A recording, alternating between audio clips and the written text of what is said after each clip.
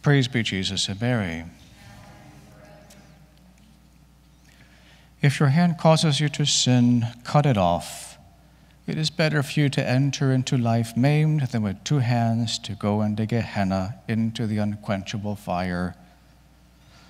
In today's Gospel from Mark chapter 9, Jesus uses very forceful language to communicate a most vital message or lesson. Namely, we must value our souls and eternal life with God in heaven above all things, and to do whatever we must to reach that supreme goal.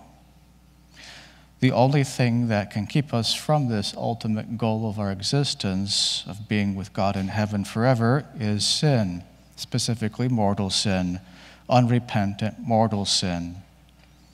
And though venial sin does not separate us from God, it does harm our relationship with God, can diminish it, as it were, and if left unchecked, it can lead to mortal sin.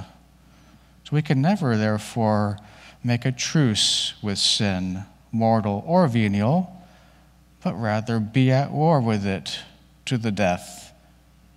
As our Lord says in the Gospels, the kingdom of heaven has suffered violence, and the violent take it by force. Not only must we avoid sin, but the occasion of sin, as much as we can.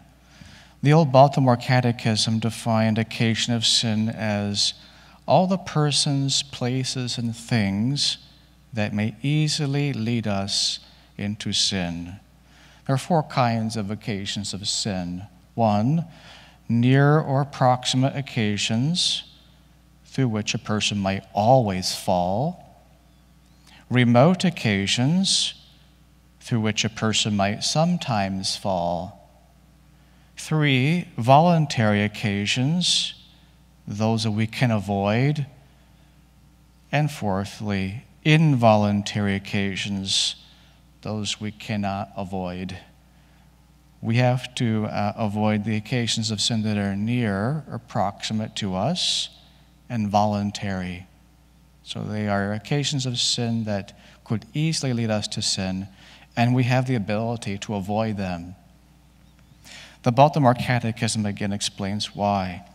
We are bound to avoid occasions of sin because our Lord has said, "He who loves danger will perish in it."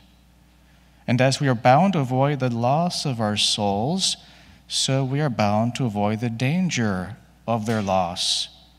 The occasion is the cause of sin, and you cannot take away the evil without removing the cause. To advance in virtue and in the spiritual life, avoidance of near and voluntary occasions of sin is necessary. Failure to do so is only asking for trouble. If you play with fire, you're going to get burned sooner or later. For example, a recovering alcoholic must avoid the occasion of sin of going to the bar or liquor store. An avid gambler who doesn't know how to stop must avoid going to the casino. Someone who is gluttonous must avoid the all-you-can-eat buffets. The shopaholics should avoid, the shopping centers where there's all kinds of sales. And nowadays, with the internet, one doesn't have to go anywhere, but provides access to just about everything under the sun, and including many bad things, which is an occasion of sin, a huge occasion of sin for so many people, particularly with the dangers against chastity, indecency, lewdness, pornography. So if these are problems for an individual and they cannot avoid these kind of sins every time they get on the internet, then they need to get rid of the internet. Stop using the internet if that's what it takes.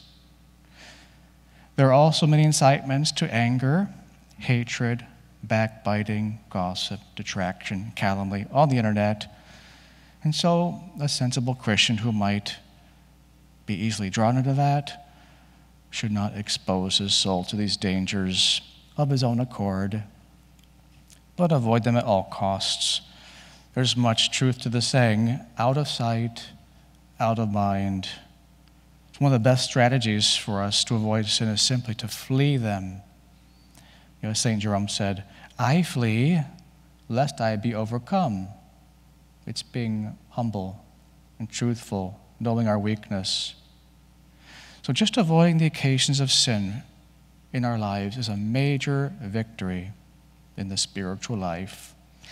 So identify the occasions of sin in your own life, that person, place, or thing that could influence you to sin, and make the firm decision to avoid it, flee it, and thereby spare yourselves of the worst thing in the world, sin.